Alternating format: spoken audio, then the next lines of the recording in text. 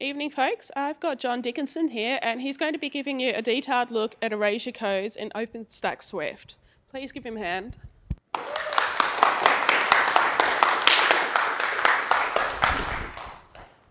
Thanks. It's great to be here. This is the fourth time I've been at an LCA, and it's one of my favorite conferences to come to all year long. It's just really great stuff, and I love being here in Australia. So thank you for having me. And this year, I think is one of the first times that I can remember that the talks are streamed live as they're actually being given, which is kind of cool because I was just texting my family back at home, and I wanted to say, hi, Karen and Ian. And when I'm done, Ian, it's time to go to bed.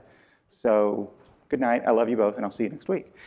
So today, I'm going to talk about a detailed look about erasure codes in OpenStack Swift. But first off, we have to set some ground rules. Where do we come from before we get into the actual thing? As a little bit of background, I've been a developer for, 10, 12 years, something like that, and I currently work on the OpenStack Swift project, and I've been doing that for about 6 years. So what is Swift? Swift is an object storage system. We're not talking about Taylor Swift, we're not talking about the programming language Swift, we're not talking about European banking standard. This is OpenStack Swift, the object storage system that is designed to let people store a large amount of data. And people are doing this all the time, every day, all over the world, which I think is really kind of cool. The whole point about Swift is to offload the hard problems of storage so that the application developers don't have to think about it, and that the operators who are maintaining the clusters don't have to deal with some of these hard problems of storage. Some of those kind of hard problems of storage you can think about from the application perspective would be stuff like, well, how do we deal with a whole lot of connections going to our storage at once? How do we deal with maintaining concurrency of all of those connections and concurrent access to the same kind of data? How do we serve our data online? How do we deal with handling failures? How do we deal with distribution of billions and billions of objects throughout petabytes of data? An application developer doesn't want to care about that. They want to say, here's some bytes, and later I'm going to give them back. That's the point of Swift. And what's really cool about this is that we're seeing it used all over the world to do all kinds of things, from companies storing backups to games to massive trafficked websites, making movies. It's been used by Wikipedia to store every single image that you look at on Wikipedia, and that's just really kind of cool. So the point of Swift is to store a whole lot of data, and that's about all the detail I'm going to go into on that. You can look at other presentations and read more online about how it actually solves that. But in general, the design of Swift has two big parts. We've got a client who's going to talk to Swift, and Swift is made up of two pieces. You've got the proxy server and a storage node.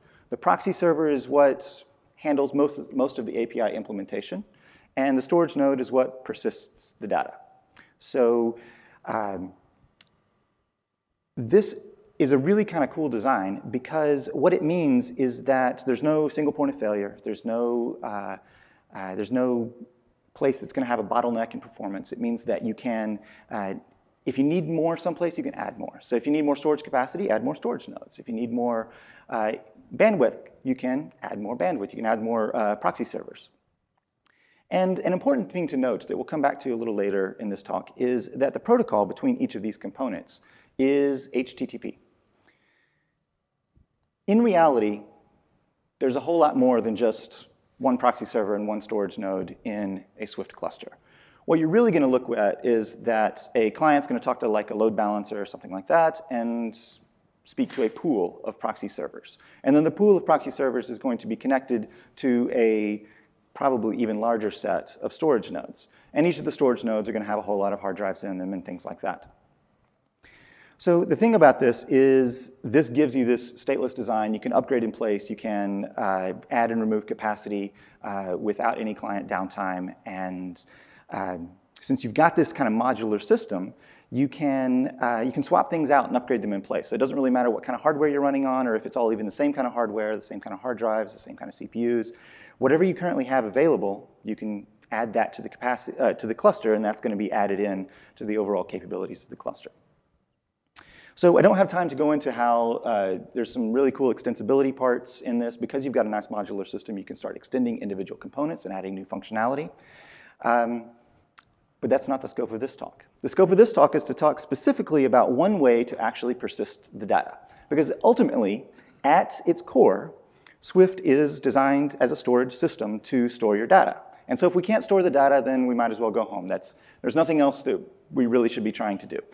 Step one is to make sure we store the data. So when somebody hands us something, we're going to durably write it down. And when somebody asks for it back, we're going to give it back to them. So the key point there is the word durable. How do we durably store something? And the simple answer here is that you want to store it more than one time. You use replicas. So if you have a cat picture and you want to store it, you store it 3 times. You store 3 cat pictures. And this is really kind of nice because it's very simple, it's very fast, it's very easy. It's very easy code-wise, it's very easy to conceptualize. What it means is that when somebody hands me a cat picture, I'm going to copy it and write all 3 copies down at one time. And if I store each one of those copies, each one of those replicas, in a unique failure domain, like a different hard drive or a different server or even a different rack of servers, then the chance of me losing all of those at once goes down very, very far. It's very unlikely that you're going to lose anything. But the problem with replicas, I mean, I really love replicas. In almost all cases, you really should be using replicas. It's a really great way to do stuff. But the problem is you're storing 3 full copies of something. So if you're not storing cat pictures, but you're actually storing something like multi-gigabyte backups or machine images or genomics data or something like that, then if you store 1 gigabyte, you now have to have 3 gigabytes of capacity provisioned. If you're storing 5 petabytes, you now have to deploy 15 petabytes to be able to support that 5 petabytes of usable storage. So the cost overhead of the storage gets to be very high when you're doing with full copies of your data. So what if we didn't have to do that? Erasure codes in general are fractional copies. So what does that mean? So instead of storing 3 full copies, we take 1, and then we store parts of it in different places. So this is not actually how erasure codes work, but the visualization does help me kind of understand. So in this, imagine that you have 1 cat picture, and in this example, we've kind of broken it up into 4 fractional replicas, and you can see that I could lose any one of these. So the third one over there, you see, has got some eyes, but if I dropped that one out, I could still reconstruct from other pieces that I still have available the pieces that I lost. So I still can withstand a failure in this mode, but I'm storing less than, say, full 3 replicas. So now let's talk about how that actually works. How do erasure codes actually work? And this is where we're going to get into a little bit of math. So what are erasure codes? Erasure codes are a fairly old technology. They were, I believe, first invented around the 1960s, somewhere around then. And they're commonly deployed in everything from RAID cards to DVDs. And the basic concept comes from the simple idea that any 2 points make a line. So we know that you can, if you have the mathematical formula that says, here's a line, this represents a line, the standard y equals mx plus b. If you have 2 points on that line, you can reconstruct what that formula was. But if you have 3 points on that line, you could lose any one of those points and still get it back. You can still figure out what the equation of that line was. Now let's expand that just a little bit. If we have 3 points, we make a parabola. And if you have 4 points, you have a third order polynomial, and so on and so forth, so that if you have m plus 1 points, you're able to make a polynomial of order m. Does that make sense so far? Okay. So if we're given n points such that n is bigger than m plus 1, then at that point, we can recreate everything we need to know about that degree m polynomial. So the simple answer is, all you have to do is represent all your data as a polynomial. It's easy, right? Makes total sense. So this took me quite a while. Just like, okay, yeah, I don't understand that. So it took me a while to actually kind of grasp that. So let's walk through an example. So right, we've got any 2 lines make a point, multiple lines can give you a higher order polynomial. So let's look at an example. Ultimately, let's just start with the simple thing. Let's say we start with a simple string. So let's encode the string, get A. So when you do erasure codes, you're going to erasure code a chunk of data at a time. In this case, conveniently, we're going to encode 5 bytes at one time, 5 characters. So the first thing we're going to do is we're going to encode these 5 characters, G, D, A, Y, and the apostrophe. And we'll use something simple. So A equals 1, B equals 2, so on and so forth. And then we get the apostrophe, and we might as well say it equals 27.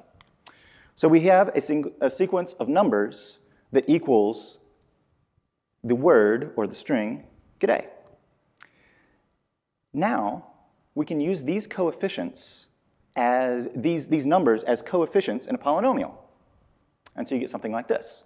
F of x equals 7x to the 4th, 27x cubed, 4x squared, 1x, plus 25. Now, that's what you mean by saying that you can represent your data as a polynomial. So, for example, if we weren't using 5 for a 4th order polynomial, we could say, let's use something more realistic in storage, and you might say, I want a 64K chunk of data. So you're going to encode, and you're going to pad, and you're going to end up with something that's a much higher degree. And in reality, this is a somewhat trivialized example. Because these are using normally lots of things raised to prime powers and finite fields and things that are, frankly, just well above my formal math education. So this is a simplified example, but it does represent the concept. We take the string, we encode it in a normalized way. We represent those as coefficients of a polynomial, and then we say we need to store some points because we need to say that we can recreate those. So how many points do we store? Well, in this case, we know that we need to store at least 5 to get that 5th order polynomial. If we lose one of those, we wouldn't be able to get those back. But let's say we want to survive, say, losing 3 individual pieces. Then we can store a total of 8 points. We calculate 8 points of this function, 8 values of this function. So let's simply use the numbers 0 through 7. F of 0 equals 25, all the way through F of 7 equals 26,296. And at this point, we store each of these numbers in a different place, and we can lose any 3 of them, and we can reconstruct that polynomial from the other numbers that we have left. And that's it. That is all that is to erasure codes. And to me, when this kind of clicked, and I was like, that's it. That makes total sense. It's actually fairly simple in this particular example. Now, there's the question of, okay, so how do you get those back? And I'm not going to go into the math on that, but if you wanted to look up more on that, it's something called Lagrange interpolation. It is necessary to cover all of that to give a full-featured example and a simplified example of erasure codes, but kind of production erasure codes and more advanced libraries don't exactly use this method. But if you would like to look at some more detail on this example comes from one of my coworkers named Zach Davis. This is a blog post that he has up on our corporate websites, including all of the code to implement both the encoding and decoding of data in erasure codes using this exact scheme. And it's really cool. It's fairly simple, it's very approachable, and it's something that you can say, yeah, okay, the math works. This makes sense. So at this point, I was feeling pretty good. It's like, great, I understand erasure codes. This kind of makes sense. We represent the data as coefficients of polynomials. We store however many we need to survive our failures on outputs of that polynomial. And then we can, and we're done, right? Well, it turns out the math is actually the simple part of implementing erasure codes in a distributed object storage system that is eventually consistent. So let's kind of dive into all of the rest of these parts. And you'll see, I'll come back to, I'll show you kind of a flow diagram of where we do erasure codes. And you'll see there's this one little piece where it's like, oh yeah, we do the math here. So inside of Swift, you remember this is the design of basically how Swift works. So where do we do erasure codes in Swift? Normally, we're going to do erasure codes in the proxy server. So as the data is streamed into the service, we're going to take a chunk of data off the network, we're going to erasure code it, and then we're going to send those back to the storage nodes and persist those. Now, occasionally in the background, we do need to check that the data is still good. It's one thing it's important for any kind of storage system to make sure that you've got some sanity checking, some auditing checking, make sure the right data is in the right place. And so if we find something that's missing, we could potentially end up doing erasure codes on the storage nodes as well. Let's take each of those in turn. The first part, we'll talk about the write path. So remember I said that we use HTTP as the protocol between the client and the proxy and the storage node. HTTP is it's a really fun protocol. It's fairly simple. You can type it in with curl. It's very powerful, and like everybody has implemented it. It is very complicated and has grown quite a bit more complicated over the years. But we're just talking about standard HTTP 1 here. And the basic idea is that you send a request, you have a verb that says like get, put, post, delete, something like that, and you get back a response code. And the response code might be 200 OK, it might be 503, we've got an error, it might be 404 missing, something like that. It's the kind of things that we normally see when you're dealing with browsers. There's another one that's not nearly as commonly known. Who here knows about the 100 continue status code? A few of you, that's good. The 100 continue status code is really kind of cool because what it says is that in the request, you say that you expect to get back a 100 continue. So you send an expect header, expect 100 continue. You send that to the server. The server looks at it. The server gets the request and reads in only the headers, does not read the body of the HTTP request. Only the headers. And at this point, if the server can make a determination that the request would be either allowed or denied, then at that point, it can send the appropriate, it can short circuit a final response if it needed to, maybe an error or something like that. For example, let's say you wanted to, you tried to create an object and you didn't have permissions to create that, then you don't have to stream in a gigabyte worth of data just to get back, oh, you weren't allowed to do that. You can make that determination just based on that header information right then. So it's very nice because it can really save your network bandwidth. However, if the request would be allowed, then at that point, the server can send back a 100 continue status code, which tells the client, hey, everything is good so far, send me all the data. So that's really useful. It means that when I'm uploading data with a put request inside of Swift that has a 1 gigabyte body or a multi-gigabyte body, I send it, the server is going to send back a 100 continue, and then I know that I can safely go ahead and start streaming the data over the wire without having to incur that cost if it was going to be denied. Now, there's a couple things in the HTTP protocol that are kind of fun. Did you know that you can send back multiple 100 continue responses in one request-response cycle? It's kind of interesting. Did you know that you can send back arbitrary headers on the 100 continue response? That's kind of interesting. What that means is that we can, over HTTP, create this interesting bidirectional protocol between a client and a server. And yes, I know, we're not talking about HTTP 2 here. Maybe that would go away with all of that. But I think this is actually really cool. This is really, I think, using HTTP, not abusing HTTP. So why in the world would we actually do this?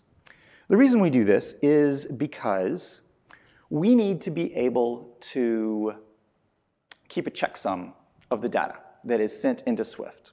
We want to be able to know that when you sent your backup in there, we're going to calculate a checksum, we're going to persist that checksum so that later we can go ahead and do this. That's really easy when you're talking about replicas because we can calculate it as it goes through, we can write it down, and everything's fine because we can even validate it at the end.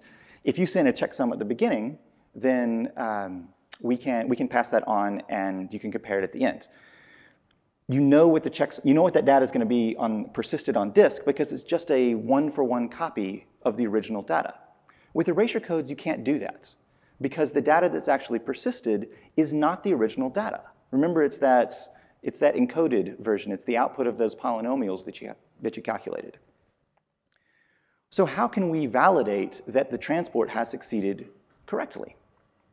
HTTP does have this concept of footers, which are basically the opposite of headers. Headers come at the beginning of the data stream. Footers come at the end of the data stream. But the problem is the footers are only supported in the spec on the response, and we need them on the request. We need to be able to have the requester say, at the end, after we've passed through all of the big data blob, we need to be able to say, oh, and there are other things. Here's kind of like the extra metadata about all that stuff we just sent. So the kind of cool thing that we've done here, I think it's kind of cool. Some people think it's a horrible hack. But the kind of cool thing that we've done here is we've taken this 100 continue request cycle combined with multi-part MIME documents so that we can send a new, we say, hey, we're going to put this data. Great, go ahead and send it. Here's a multi-part MIME document. Great, here's another 100 continue response. Here's another multi-part MIME document. And we get this bidirectional protocol that lets us talk back and forth over standard HTTP. So I think that's kind of cool. So here's how it actually works. And I know this is going to be a little small, so I will definitely read through it. We've got 3 columns here. Column on the left is for the client. The column in the middle is for the proxy server. And the column on the right is for the storage node, the actual storage in the background. So the client will start by connecting to a proxy node server, just a standard socket connect, and then set up the HTTP connection, which sends in that verb and then sends in the headers. At this point, we've got the ability to do some cool stuff. The proxy server can see what data are we trying to write to, figure out the places that it's supposed to be in the back, what storage nodes, what object servers is this actually supposed to be inside of the cluster. So if we've got, say, a 5+3 erasure code scheme, so we've got a total of 8 locations that we're going to do, like in the example earlier, then we're going to choose 8 out of all of the hard drives we have and use those as the right place to store things. So we can determine the right chunk destinations. We can then connect to each of those, send those headers down. In this part, we've got that nice 100 continue semantic. So the object server, if it actually has free space for it, it can respond back, great, 100 continue, and if not, it can return back a 507, no more disk space error. And so at this point, we've kind of set up the connection, but we haven't actually started transferring data over the wire yet, or the actual real body of the data. So the client will start pulling from the server, the proxy server will start pulling from the client. The client will start sending chunks of data in that put request. So this could be a gigabyte of data or more. The proxy server, when it receives a chunk of data, say a megabyte off of the network, spools in a megabyte, and then it will call this method internally called chunk transform. That right there, that is the one place. That's erasure codes right there. That is it. Transform this megabyte into this erasure coded megabyte of stuff, which actually ends up being a little bit less than a megabyte, or a little bit more. At that point, we've got, say, all of the 8 chunks that we need. We send those out to the individual object servers, and the object server receives that chunk and writes it down onto the disk. At the end of writing down all of those chunks after we've streamed the 5 gigabytes or whatever it is, the proxy server will create a new multi-part MIME document that has, here's some of the metadata associated with that. Say, here was the client side content length. So the stuff that's actually on disk will be much different because it was erasure coded. Here is the client side checksum. Here is the internal checksum of what you should have, the checksum of what you should have actually received from me as far as the erasure coded chunks. The object server will receive all that data, write down the metadata into extended attributes onto a file, and then it persists this whole file onto disk and says, great, it's now going to fsync, and that data is now persisted to disk. The proxy server looks at all of the responses there and asks, did I get enough of good ones? So in the example that we had earlier of I've got I can survive 3 failures out of 8, so I've got 5 and 3. Make sure that I got at least 5 back. Actually, make sure we got at least 6 back, just to make sure that we've got a little safety margin there. And if so, the proxy server will then send down another document and say, OK, commit it. In which case, we write down another kind of a .durable file is what we call it in Swift. So we've got this multi-phase commit that's going on inside of Swift. Once that .durable file has been written down, the proxy server determines, did we get back enough .durable responses? If so, choose the final response code for the client. Client gets a response. And if everything went OK, you get this 201 created, everything's good. So we've now persisted your data with a lot of interesting HTTP chatter between the proxy and the object server. Does that make sense so far? Yes. Great. Good. OK. So the next part I want to talk about is what's actually happening on disk, on the object server. And there's a few things that I think need to be, they're kind of important individually, and they need to be tied together. I couldn't fit them all on one slide, so we'll kind of take these as a whole, and then we'll realize, OK, well, now we see how it actually all ties together. So let's look at the on-disk segments. And here I've got an example with, I've got 5 fragments. Now, actually, I've got 5, what's the right word here? We take a segment of data from the client, and then we erasure code it, and we get fragments. Each fragment is going to go onto a different section, a different hard drive in the system.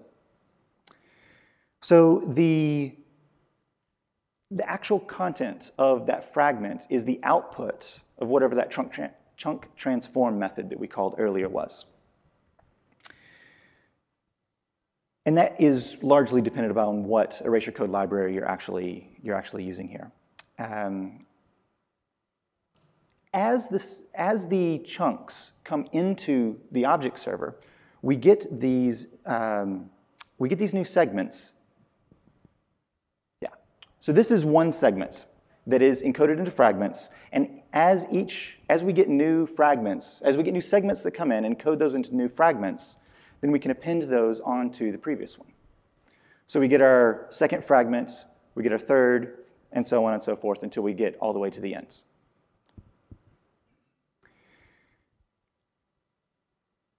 Each of these concatenated segments of fragments are called fragment archives. This is a fragment archive, and it is stored as an object in the system on disk. So we've got each fragment archive is stored, in that example we had, say, 5 fragment archives, and that those would be stored on 5 separate disks. So then you can almost conceptualize this as like a 2-dimensional structure where you've got the fragment by the segment that you're going to, and you can then start getting the right piece of data.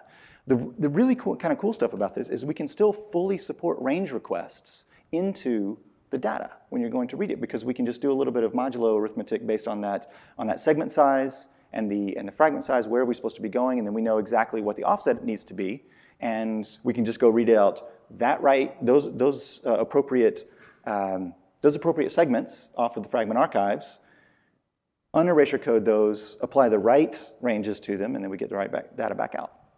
So this fragment archive is stored as a single object. On disk, ultimately, inside of Swift, inside of every one of the hundreds or thousands of hard drives that are plugged into a single Swift cluster, you've got a local file system. And an object is represented ultimately as a directory. And inside of that directory, you've got 4 potential different kinds of specific files. You've got the .data file, which is really just containing the data itself, as you would expect. The .durable file was that really commit message that we were talking about. Most of the time, if the metadata is stored in extended attributes on the .data file, but there's a possibility that you could update the metadata later, and that would be persisted as a .meta file. It's just then applied without having to overwrite the entirety of the data. And then we've got this tombstone that helps us persist deletes throughout the system and propagate those. So kind of tie that together. And you can see that from the client to the proxy to the object server, and then that proxy to object server communication back and forth, as it is streaming the data off of the network from the client, Erasure codes those into the multiple chunks, creates these fragment archives that are then distributed out as ultimately what ends up being this .data file. Once we have enough of that, we have the .durable file. The .durable file is important because the object server itself may come across an Erasure-coded fragment archive. Great, that's fine. You can't reconstruct the data from just one fragment archive.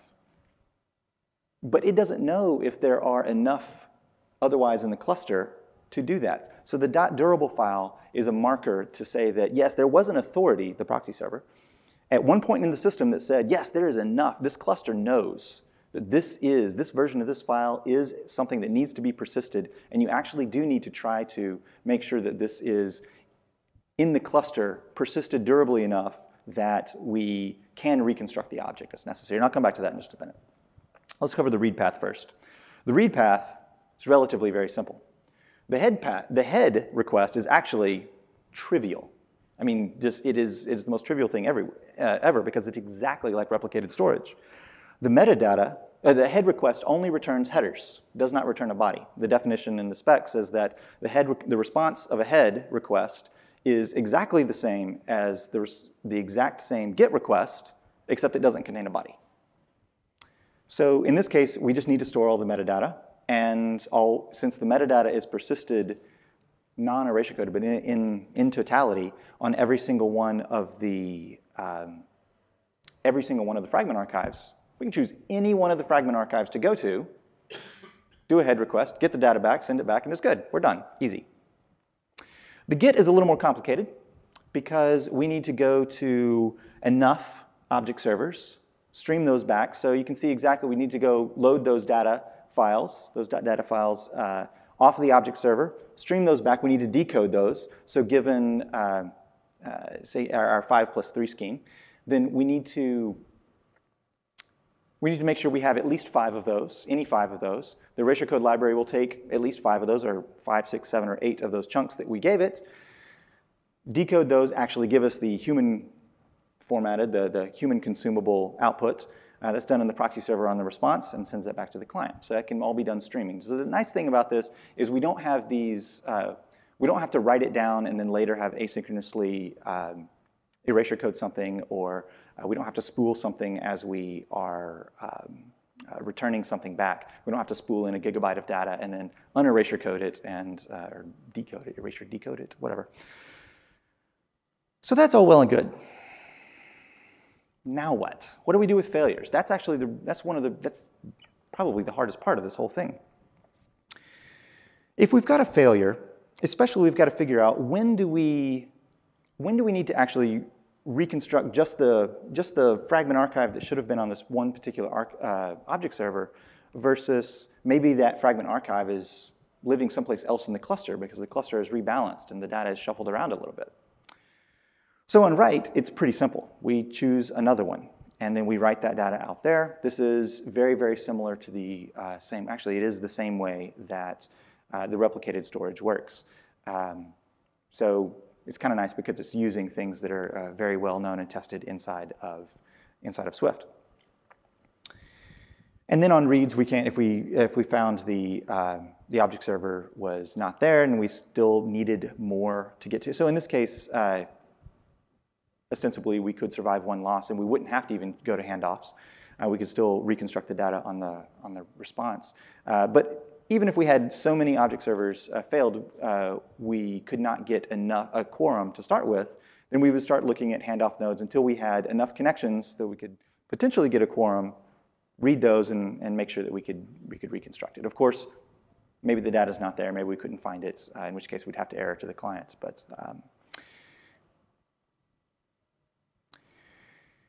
we've got a background process inside of Swift called the object reconstructor.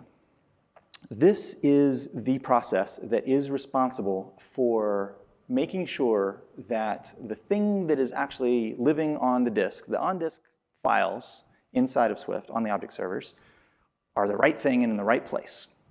So it has two modes of operation. To start with, it's going to look and say, what's on the disk? Very similar to our replication process. Our replication process, for context, is very simple in that it looks and says, what data do I have locally? Where should it be in the cluster? Hopefully it's supposed to be on me, and then I'm going to check my other peers, 2 other peers. Say if you've got 3 replicas. If it's not there, push it out. If it is there, great, you're good. Make sure it's the same thing, but then make sure, push it out and everything's good. With erasure codes, number one, you're not dealing with 3 replicas. You're dealing with things like 14 different erasure code locations, like for a 10 plus 4 scheme, or you may even have like a 18 plus 5 for 23 different locations.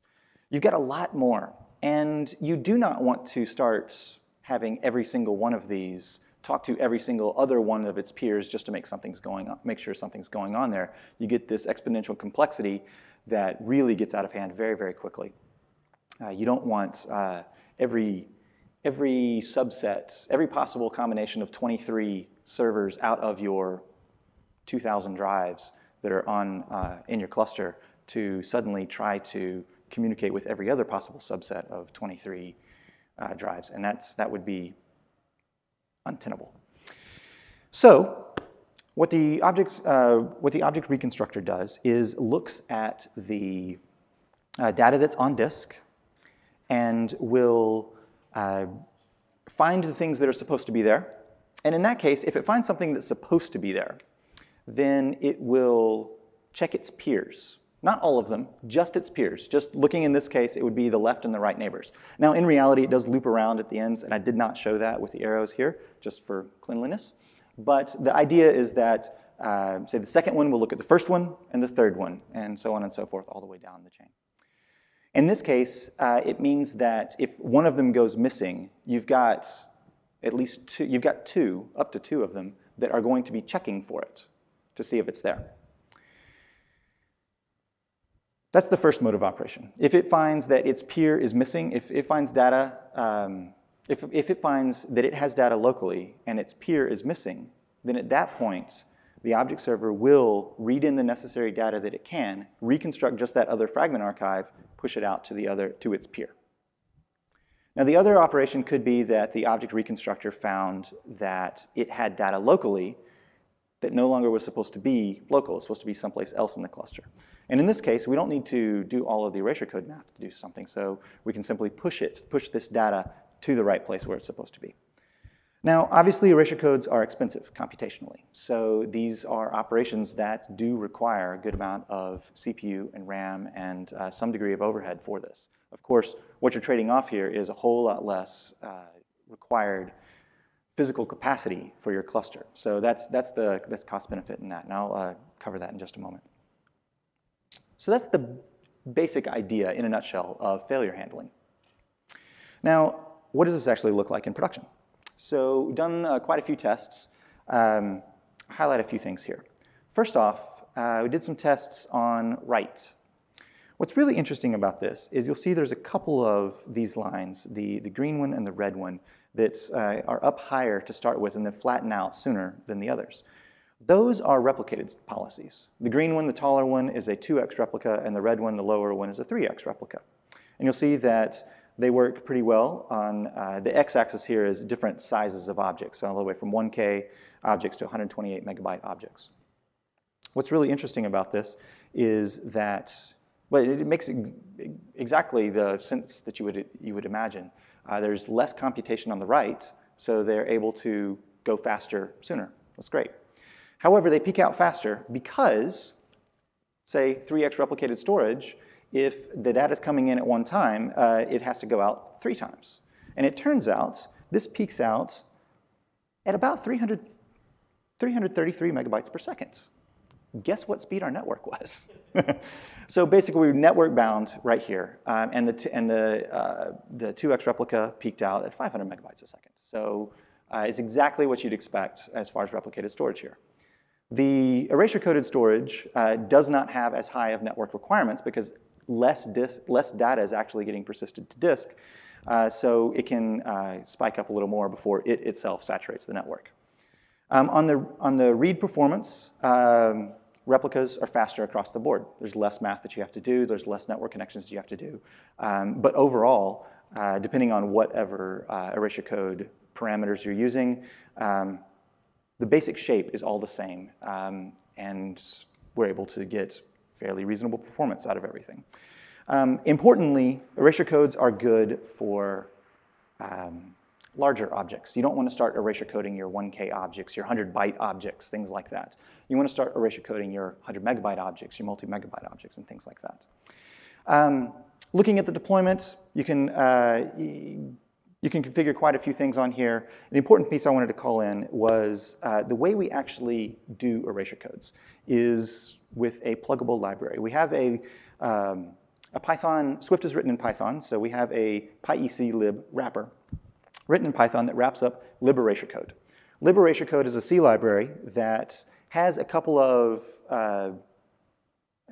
software implemented, non-accelerated erasure code libraries in it, just kind of that you can use short term. But in reality, you probably want to put in some other larger, more well-known libraries, things like jerasure.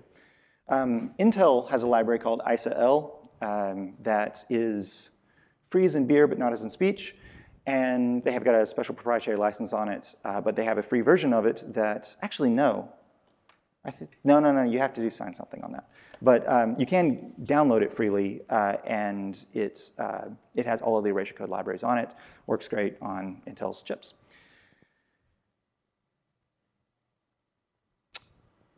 The one concern here is with small files, as I mentioned, is there is not yet in Swift a small file optimization. This is something that is a known area that we need to address.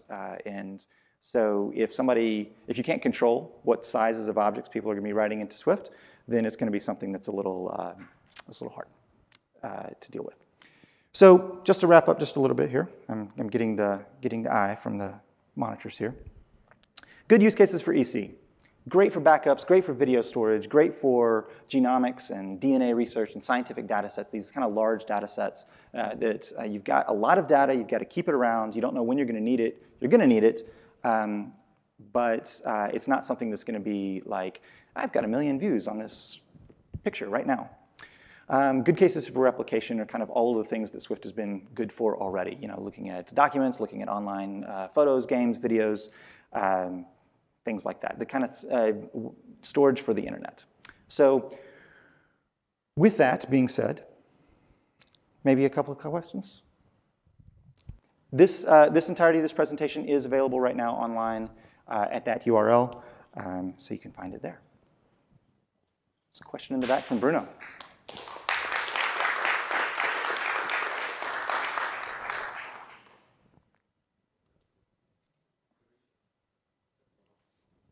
I'll repeat the question. There you go. Okay. Better. Erasure coding in georeplication. Erasure codes and georeplication. Why is it not a good idea? It goes together about as well as chocolate cake and mustard. Exactly. It's generally not a good idea because you generally don't have infinite network between your two sites. There's no technical limitation on it, but I would strongly advise you not to try that. Basically, imagine this. If you've got a 10+4 scheme, so a total of 14 locations, where any 10 of them can reconstruct your data, and you put it into 2 data centers, 7 in each. One data center goes down, or your WAN link goes down. You now have 7 that you cannot read your data on. You have a data availability issue. And to reconstruct that, you've got to move a lot of data across the network. So that's the very short answer of why it's generally a bad idea to do that. Any more questions? Anything else? Over here? Or here? He's.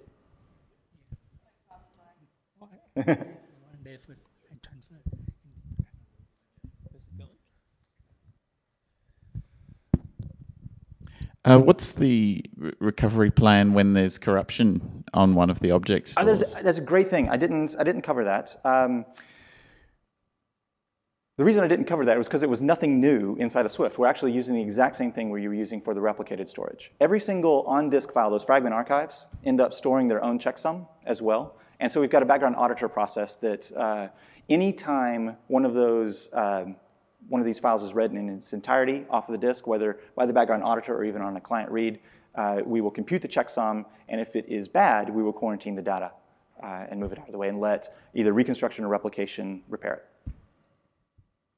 So computation is obviously a major bottleneck in Erasure codes. So what's the status of hardware acceleration of that computation, sort of FPGAs, GPUs, that sort of thing? I would ask my friends at Intel for that. I don't have an answer for that, I don't think. I mean, or maybe I don't completely understand. If you've got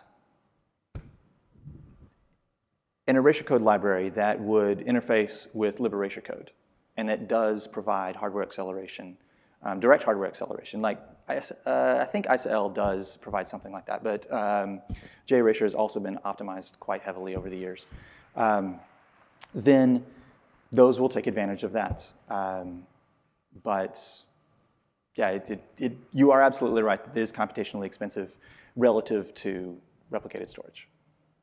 Did that? I don't feel like I answered your question, but. So thinking about, why is this not used, for example, in traditional RAID setups to get to do Erasure codes? And I'm guessing it might be because it's difficult to put down to say FPGAs or, to do in, hardware accelerated architecture.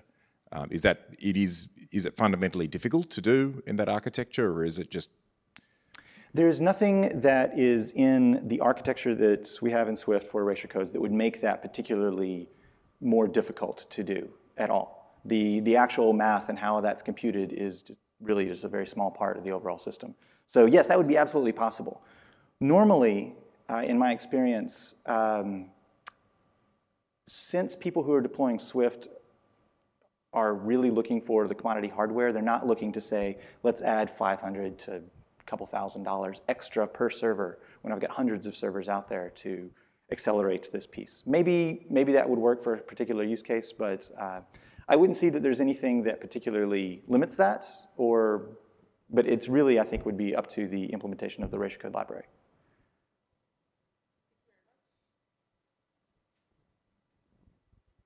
I'm afraid we're out of time for any more questions today. If you do have some, don't be afraid to hunt down John if you see him in the halls. On behalf of the Linux community, I would like to say thank you very much for your time and your talk today. Thank you very much.